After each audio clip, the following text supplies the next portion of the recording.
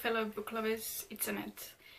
Today I'm filming my top priority standalone TBR. I sort of got the idea from Top 5 Wednesday a couple of weeks ago, when the topic was top 5 books you wanted to start yesterday. Top 5 Wednesday was started by Ginger Reads Laney, but I couldn't limit myself to just 5 books, so I think I'm gonna make a standalone video and then I'm gonna film a similar video about the series that I've been meaning to continue or start for the longest time. So I've got 12 books and I'm gonna go from the least top priority to the top priority book. And yeah, so number 1, I have The Goldfinch by Donna Tartt. I read The Secret History by her and it's one of my favorite books of all time. So I want to read some more from her, and The Goldfinch is a book to do with art and like the criminal underworld, but that's pretty much all I know about it. I don't know, I bought this book already last September and I still haven't got around to it, so it's high time that I pick it up. Number 11, I have The Night Circus by Erin Morgenstern. I don't know why I haven't read this yet, because I've only heard great things about this book, and I started this back in August when it was the Booksplosion Book of the Month, but I only got to page 24 before I got distracted by some other book. I got the impression from this book that it's something to do with magic, maybe, but the back of the book only says that the circus arrives without warning, no announcements precede it. It is simply there when yesterday it was not, and that's the whole plot. So very mysterious.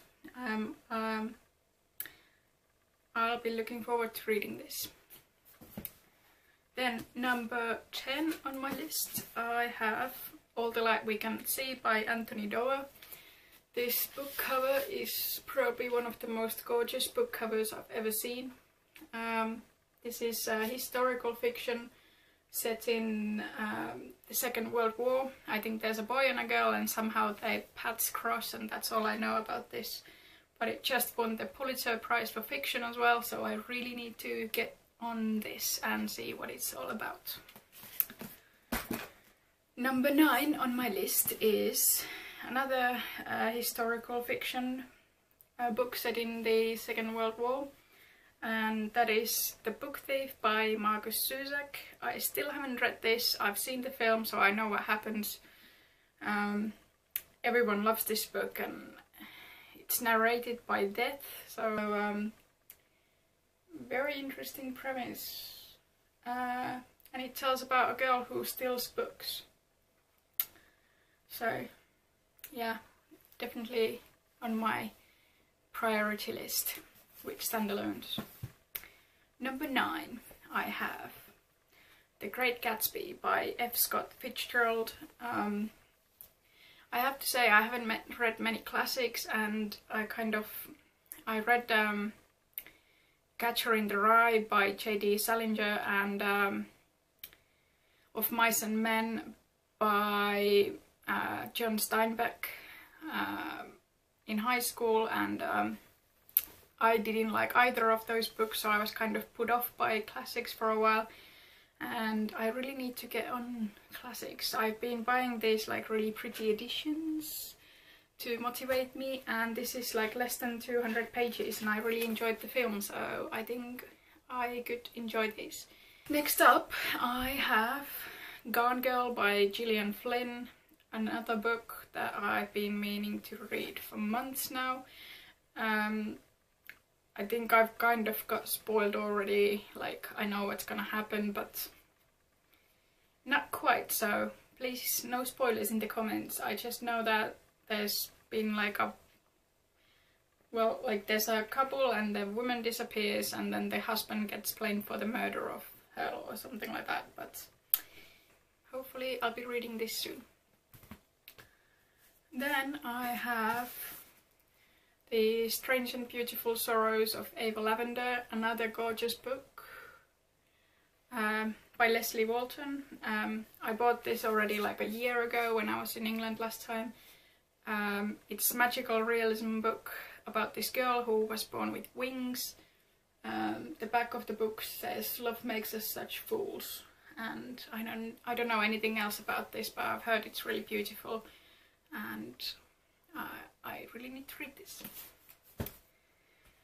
Then I have Burial Rites by Hannah Kent. This tells about a woman who's been sentenced to die in Iceland early 1800s, and this family is forced to take her in, and they hear the different side of the story, and anything else I don't know. So, but sounds very interesting book. We'll be reading this soon. Then I have Ready Player One by Ernest Cline. Another book I've only heard good things about. I think it's sort of dystopian, where like the reality is an ugly place and people are escaping the reality to this virtual world of games and stuff, and there's some sort of like puzzle or prize to be solved, and I don't know. Another thing I've heard about this book is it's full of like 80s pop culture references, which will be interesting because I love 80s. It's just been on my TBR for the longest time and I really need to read this. Next up is My Heart and Other Black Holes by Jasmine Waga. I think it's about these two teenagers who kind of make a suicide pact to commit suicide together. I just finished reading All the Bright Places by Jennifer Niven, so I'm taking a breather from like the mental illness books because they're kind of heavy going. But I'm really interested to see read this book and see what it's all about. I wasn't like that impressed with All the Bright Places, but I've heard quite good things about this one, so yeah. Will be interesting to see if it's any better. Number 2 on my priority list is In the Shadow of Blackbirds by Kat Winters. This novel is another kind of historical fiction. It's set in the First World War and the time of Spanish influenza.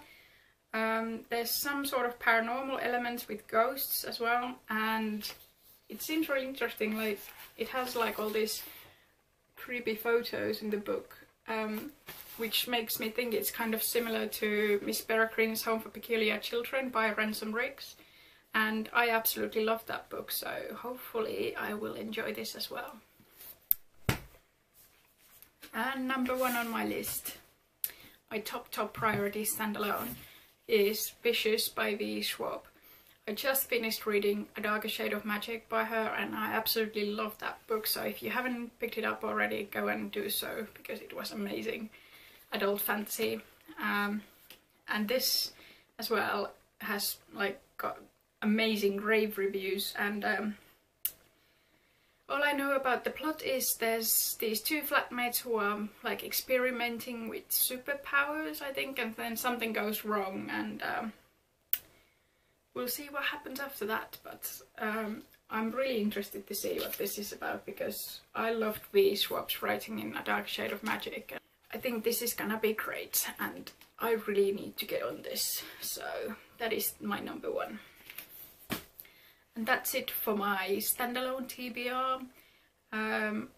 Like I said, I will probably do a similar video about the series I need to continue or start. And I guess that's it for this video, so I will see you next time. Bye!